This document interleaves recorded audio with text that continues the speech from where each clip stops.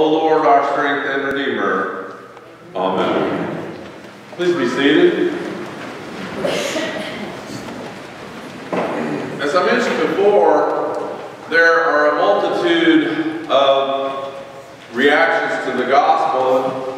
You have the opportunity during this procession, this quiet procession back, as we sort of prepare our hearts, to think about how you respond to that gospel. And what questions come to your mind, maybe what answers. So keep that in mind. I want to read to you from Philippians. Be of the same mind, having the same love, being in a full accord and of one mind. Is that who we are? Are we in one mind? Are we in one accord about how liturgy should be done? Theology, politics? Maybe not. I know I have this normal and wonderful experience with my oldest brother, who I've been trying to convert for years. So we're at the hotel in the big atrium, and my sister goes up to get ready, making the mistake of leaving Gordon and me together. Gordon will probably be listening to this. I'm right, Gordon. And for 2 hours, people come and go sitting down to try to have a quiet breakfast. But if you've noticed anything about my family, there's nothing quiet about us. And for 2 hours, I try to talk my brother into listening to what I want him to listen to. And for 2 hours, he tries to talk me into listening to what he wants me to listen to. And we're slow learners because we've been doing this for 30 years.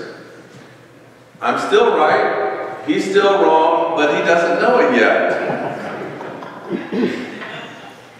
And if anybody's listening to us talking, it sounds like we're very intense in what we do.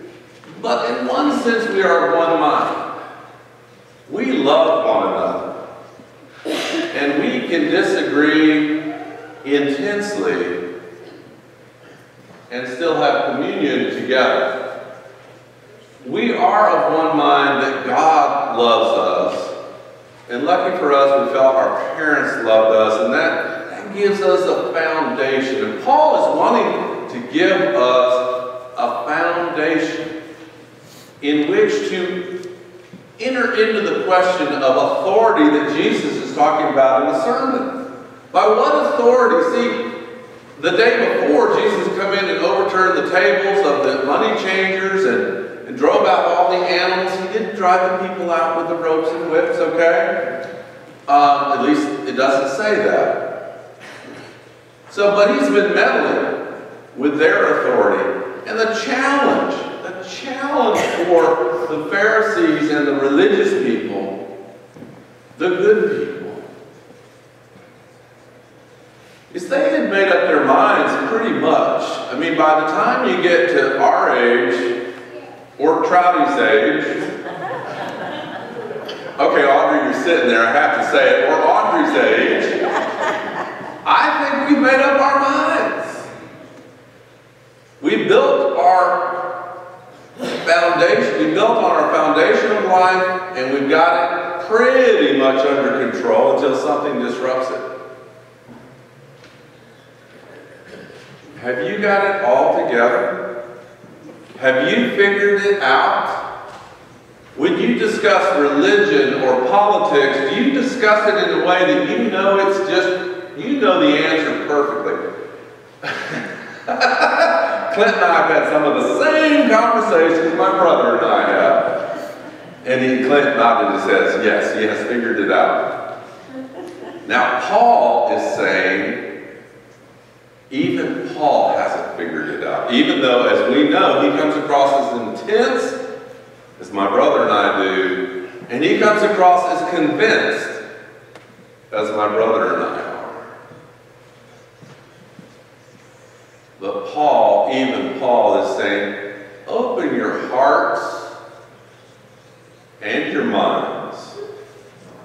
When you're engaging other people in any conversation, because one of the things I keep saying is each and every one of us is a walking sacrament, a walking outward and visible image of God's image. We are creating the image of God. And so somehow we've got to learn to respect each other, to listen to one another as a child of God, as God. That's why I tell Gordon, I'm God, listen to me. By what authority do I say anything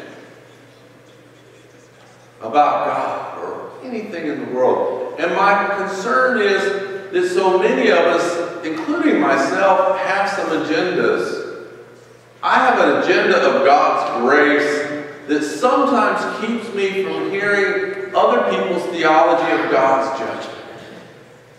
I believe in that open door of God's. I believe that I can come to God with anything, and that God will forgive me for anything. And that's my foundation that I hang on to. That's my agenda when it comes to theology. But even that needs to be open. The Pharisees and the religious leaders had gotten it figured out. They figured out how to balance Rome's power, the religious power, their spiritual power, and they were so clinging to their own agenda that when God walked in front of them, God talked in front of them, God healed in front of them, God loved in front of them, God invited in front of them.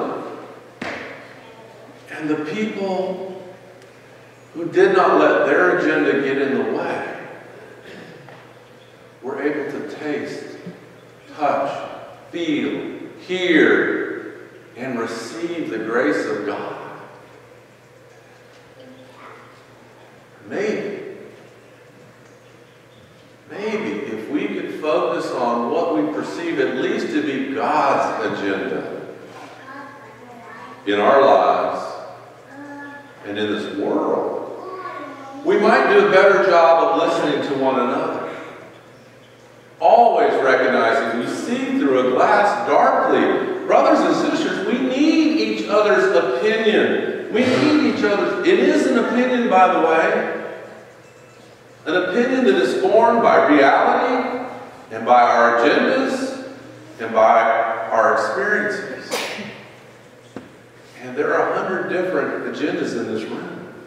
There are 100 different experiences in this room. There are 100 different understandings of God's grace in this room and God's judgment. We need each other to hear the full story.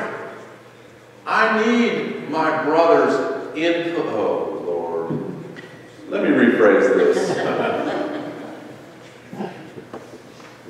I do. And so do you. In the name of the Father, the Son, and the Holy Spirit. Amen. And so does Clint.